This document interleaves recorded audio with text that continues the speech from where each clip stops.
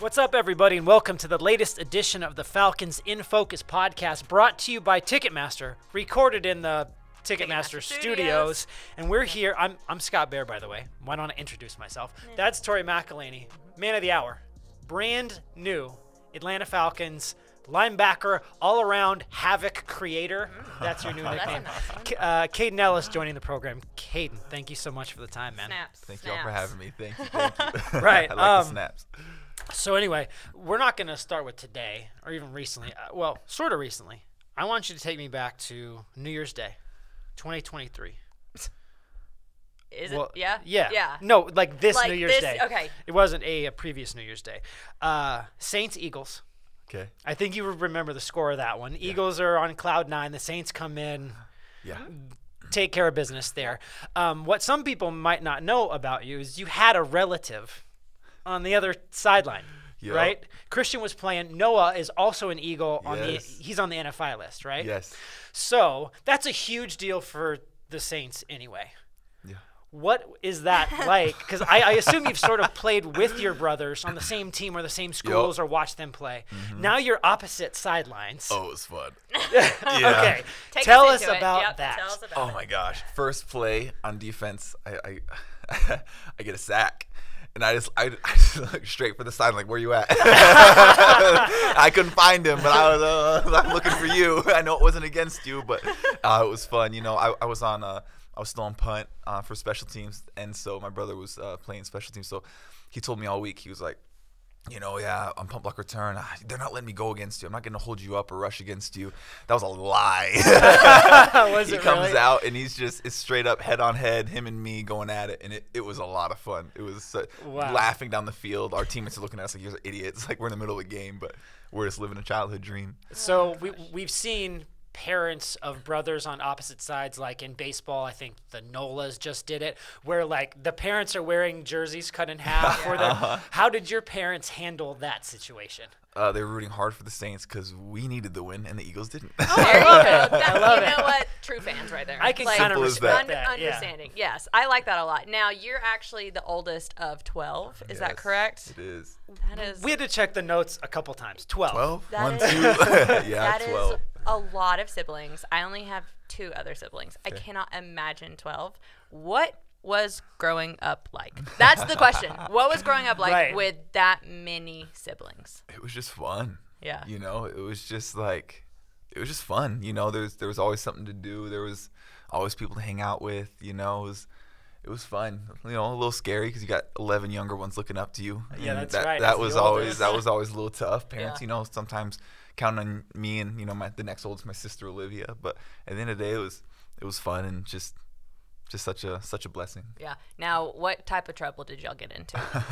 Like, what are the stories from childhood where you're like, the parents can't possibly watch all of them at once. Right. Yeah. Right. So eventually, you can get into some trouble. I'm gonna be honest with you guys. I am at least always was like a full-on kind of goody two-shoes. Like rule follower. I was third parent, and if I caught my siblings doing something, I was gonna correct it. Oh, so you were like, you were the enforcer. So I was the boring one. Right. I was extremely boring. But you know, at the end of the day, when there's that many, and at the end of the day, it's because there's always like babies in the house, and for me, it's like when there's babies around, it's like, no, you can't have those quarters around. You can't be doing this. You can't be doing that. Don't jump. You're gonna land on. You know what I mean? So you were a stressed kid. No, he was just. I don't look at it that way, but maybe I was actually. The regulator. There you go. Yeah. It sets you up for like later in life because you're now a dad yourself. Yes. 2. Yep. Wow. That's awesome. Now, what was that like to go from being in a family like of 12 to now you have a family of your own? Oh, it's so much fun. Yeah. You know, it's just awesome getting to see, you know, your kids grow and just smile, you know, smile about silly things, fun things they shouldn't be smiling about. I just love getting to watch them grow up. It's awesome. Yeah. So what's the separation between you and your youngest sibling? 16 years. 16 years. Yeah. Okay. Yeah. So you were almost out of the house kind of when the youngest was born and everything. I think I was a sophomore in high school. Yeah, so, my youngest sister is 11 years younger than me. So it's kind of like you were only living in the house with them for like maybe a few years, and then you go off to college and it's like, But I always say I'm like a fun aunt as much as I am like a big sister. That's 100% like a true. fun uncle. Yeah, exactly. And look, like your dad played in the league, and like we're gonna get to him. Yeah. But can we just apply for your mother for sainthood right now? She's amazing. I mean, she's amazing. We always think like, what does a grocery bill cost? But to keep that family together, and look, she can be like scoreboard. I got 3 boys in the NFL, and you know what I mean. That she's done well. Yeah. But I think that's like, again, you know, your dad was a Pro Bowler, you guys in the league, but let's not forget about your mom here. Oh, right? she's amazing. Yeah, I mean, like how key was she in keeping everything together? I think key's the right word. It's just like without her, it just doesn't happen. You know what I mean? Right? It just doesn't work. Like without her, it just.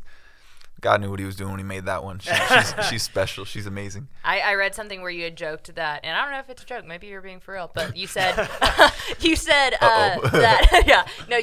that you got your athletic ability from your mom. No, that's right. There you go. Great, cool. Yes, I did. Yeah. You stand by that. I stand by that. Okay. Yeah, she was a swimmer at the University of Utah. Sweet. Yeah, she's a good athlete. So she's got the lung capacity. Gave us the long arms. Right. And, all that good stuff. So yeah, no, she's a great athlete. Love that. Great And athlete. plus, I mean, dad's the defensive tackle. You got some bigger guys in the family. Like, let's not forget, in order to go sideline to sideline, you got to have a little. Your dad ain't running sideline. No, yeah. not like us. Don't tell him I said that. Don't watch, Dad.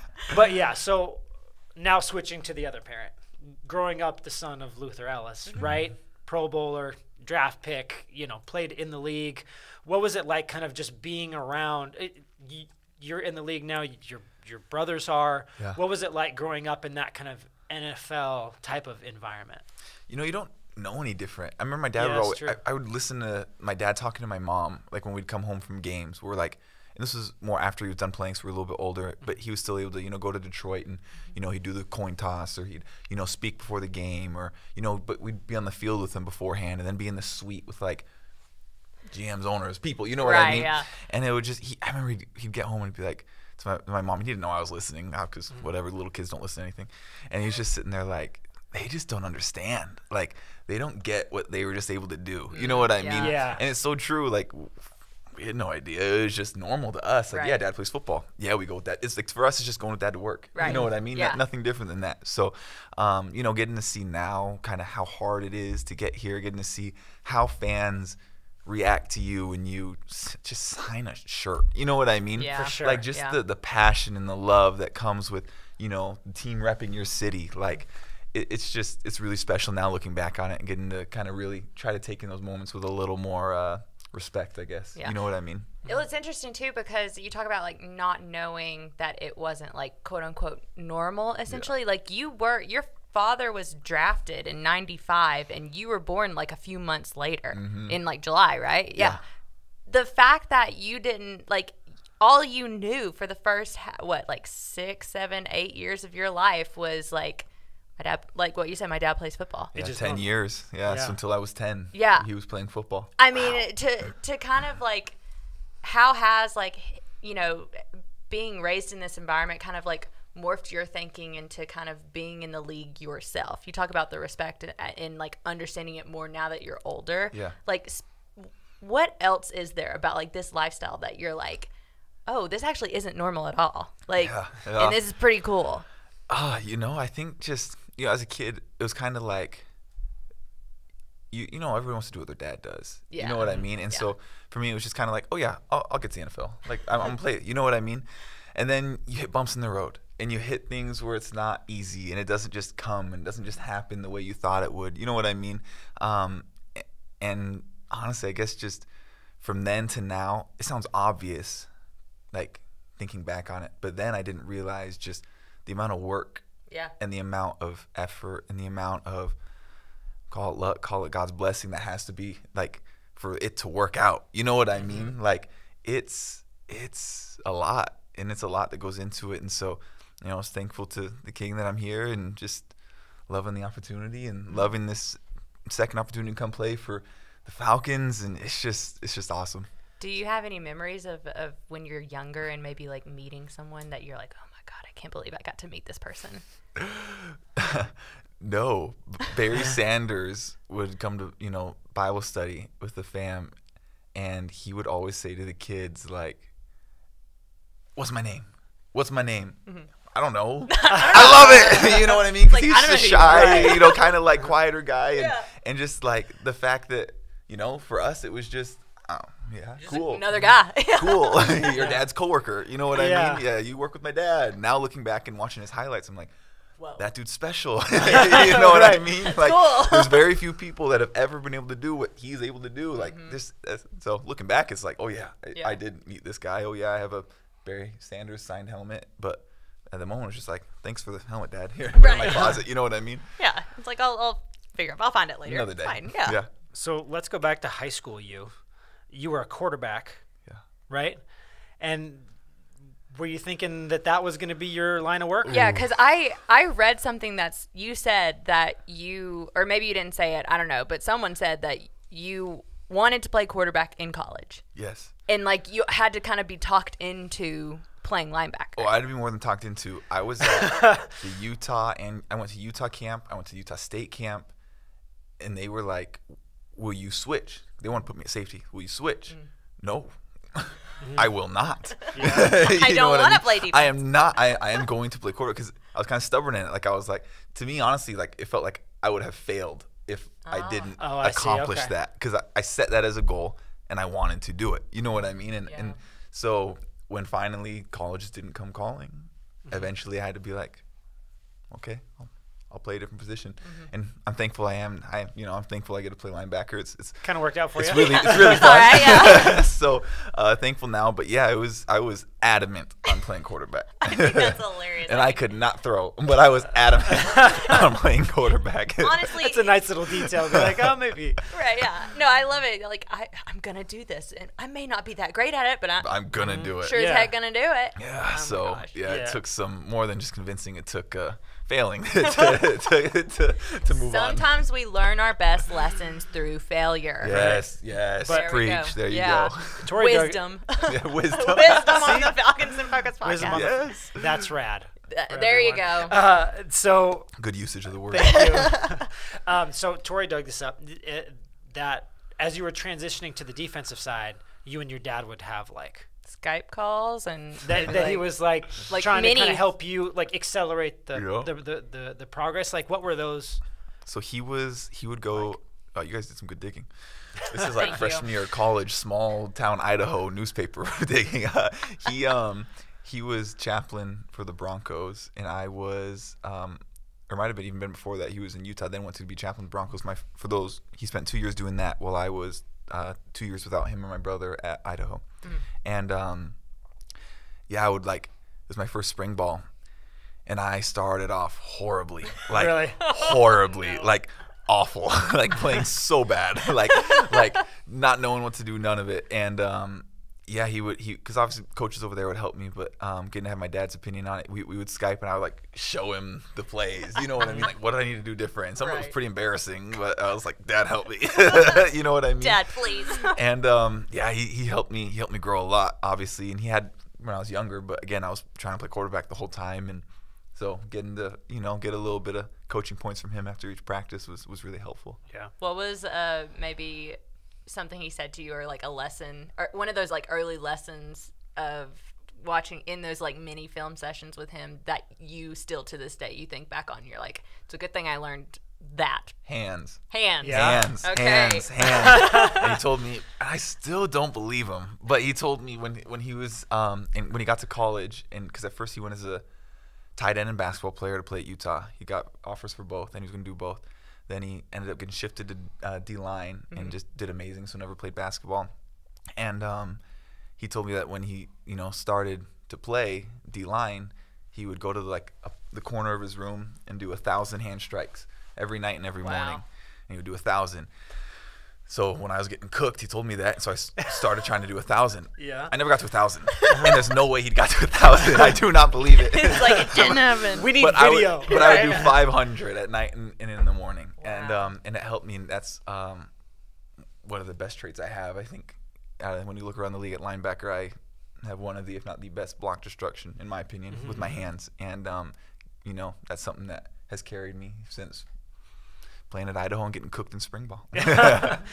I love that. And then you kind of eventually turn into an NFL draft pick. And it's always fascinating to me. There are so many different ways to make it in this league. Some are maybe easier if you're the first overall pick, and some are harder if you're a 7th round pick, and you have to earn every little thing. And to see what you did from the outside, I'm sure that you're working hard and earning respect and all these things in practice, but to see what you did last season, I mean, it was pretty incredible by any metric, right? But to get to that point, you're working on special teams, you're grinding, what was that process like? Was there a level of self-belief, like, just give me a chance, stay on there for 3 downs when we can do this thing? Yeah. Like, what was that mental journey like for you from you get in and you're earning it to now you're doing it and it's going really well? Yeah. It was hard. You could ask my wife, she'd probably be like, he's complained a lot. You know what I mean? Yeah. And I had moments where my linebacker coach, Coach Hodges, could tell you also, he not maybe complain, but talk to me a lot about this. I had people like Trey Hendrickson, who's a great player, be like, dude, you should just move to defensive end, put on some weight, and go pass rush. Because that was something that I was able to do since I got to the Saints. But it was some of the other stuff that took time developing and learning. And, Coach Hodges, I'm really thankful that I was able to play under him these last 4 years. 4 years he was assistant, but Mike Nolan as well, because he really helped me develop as an off-ball linebacker, which was something that was tough for me to do, and something that maybe my dad couldn't help me quite as much with, because at the end of the day he played in the trenches, tight, 1 yard gap. So some of the stuff was a little different, and so having to learn how to see the offense, how to read and diagnose the plays quickly, how to footwork and really the eyes, like all that was tough. And so it took a lot of time, a lot of conversations about maybe I should just go be pass rusher, maybe I should go do this, maybe I should ask for a trade and go to a 3-4 team, maybe I should, you know what I mean, all these things.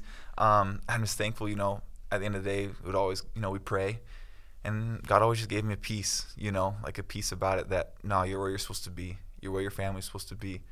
I'm getting you guys ready for something, for more things down the road. And I was able to continue working, continue sharpening those skills, making the weaknesses not a weakness, and making my strengths even better. And then when I was given the opportunity to go out there and play every down, it came together. Yeah, Thank it all the Lord. came together in a furious Tasmanian devil, 7 sacks and 78 tackles and 11 starts type of whirlwind. Right, yeah. I mean, there are worse things. Yeah, I mean, I knew about you, but I've watched a lot of film, a lot of Kaden Elliss film the last couple, and it's like a heat-seeking missile through the gap, and the running back's just like, I don't know if he ever sees you coming. It's just over. But I feel like you and Troy Anderson are going to get along so well. Yeah, I agree. think so. Yeah. Y'all are kind of cut from the same cloth, I think. Okay, we are wrapping up because you've been talking for probably an hour and a half at this point. Same with some of the other guys. Talking even longer. Right, yes, of course. That's the job, right? Right. We all get paid to do this. There are worse jobs to have, that is for sure. I agree. But to end the podcast, we always do a rapid fire. Oof, So, okay. Are you nervous about this, or are Sometimes you feeling? rapid fires are tough, but let's go. Okay, you ready? Yeah. All right. What was your favorite play of your career? Oh. Immediately. Pressure's on. Oh man. And you can go college too. I think it. Oh, college too. Yeah. Oh, I just threw a kick Sacking in. Troy Anderson. No, There you go. it was probably. I had Brandon Ayuk one-on-one in the slot. He had an option route on me, and for the longest time, one of the reasons the Saints wouldn't put me on the field was because of open space coverage. And I got him. Hey. He's an amazing player, and we'll run it back sometime, I'm sure, and maybe we'll get the best of me next time. I'm trying to do my best not to let it happen, but at the end of the day, I got him on that play. And DA, the defense coordinator, came up to me right after that time on the sideline. Was just like, that was awesome. Aww. You know what I mean? And Yeah. that to me was just like, Yeah, Yeah. like the yes, hard work paid off. yes, Yeah. that to me was like, come on, we can, we got this. Yeah. So Can we take a small pause? Sure. You actually sacked Troy Anderson, the quarterback? oh yeah, because he was playing my quarterback. gosh. Yeah, he was a I think I had a quarterback. sack and a half We on are him. Going Oh, to a sack and a find half? I think so. The film. Frank Bush, your new position coach, Yeah. he will definitely find the film. There is no doubt about that. He will absolutely run that into the ground with how much he'll play that. I'm very excited for this. It's on the college highlights film, so Perfect. you go find it. Yours, not Troy's, probably. Yeah, Troy's was running on us for like 100-something yards. I was about to say, yeah. It was a give and got take you back. there. They won the game. Is there a TV show, a movie, something that you and your wife binge love right now? Ooh, my wife doesn't like watching TV. She like watches nothing. Okay. Me, I love Pokemon. Simple. I'm childish. Oh my gosh! on. I'm gonna tell Childish. my son I that watch- he's gonna I go watch my absolutely kid. nuts. Yeah, I love it. Love it. Your kids went as Pokemon for Halloween. He went as Ash 2 years ago, Right. and then Pikachu this time. Yeah. You're raising a good one. I knew I was doing something right. Yes. Oh, man. Okay, favorite player growing up? Luther Elliss. I mean, Gotta be. it has to be. right? There's no other option. If I can't say him, I would say Von Miller. Okay, That's there we go. Okay. another really good one. We won't tell your dad. Okay. I said if I can't say him. Right. Oh, yeah. If you can't say him. Have that. Very Asterisk. key. Yeah. Don't cut that out of there. Right, yeah. For the snippet. If you had to, or if you could pick a superpower as a superhero, what would it be? I think I'd like Wolverine. Like when you heal. Right. You know what I mean? Healing Like, is That's important. a really interesting answer. Right. I would like that a lot. That'd be Yeah, because because you could like get into some trouble and then pop right back. Yeah, and you're good. I'm Yeah, fine. see? You know what I mean? Exactly. That is a Pop true right back up. linebacker answer if I've ever heard it. Like you go. you're just hitting people all the time. It's like I'm fine. I'm fine. I keep going. Yeah, exactly. It's all good. Yeah. Okay, last one. Okay. Would you rather fight one? You're asking him this one? I am one horse-sized duck or 100 duck-sized horses. 100 duck-sized horses. Birds are mean. Birds are Birds mean. are mean. Geese Like, and ducks are the worst. yeah, like a normal-sized goose was I don't want anything to do with it. Let alone a horse-sized duck. That thing would No. get me fast. That's scary. They You are should talk to angry. Kyle Pitts about his disdain for ducks. He's scared to death of them. Yeah, True- when you true meet story. him, when you're out on the field running around during Quack, quack. Yeah, just quack quack. And He's gonna get so mad I at hit us. him in one-on-ones. Quack, quack, quack, quack. Please, I know. Oh my gosh. Please Please do do that. and report back. Okay, let you know how it goes. And if it goes well. Right, yeah. Only if. Only if. And please, please, please, to all of you listening, please rate, review, subscribe to the Atlanta Falcons Podcast Network. I'm Scott. That's Tori. That's Kaden. Thank you so much for joining the Falcons in Focus podcast presented by Ticketmaster. This was a freaking awesome was episode. fun. I Yeah. hope you all enjoyed it too. Caden, thank you so much for the time. Thank you all so much for having Can't me. wait to see you in red and black. Let's go.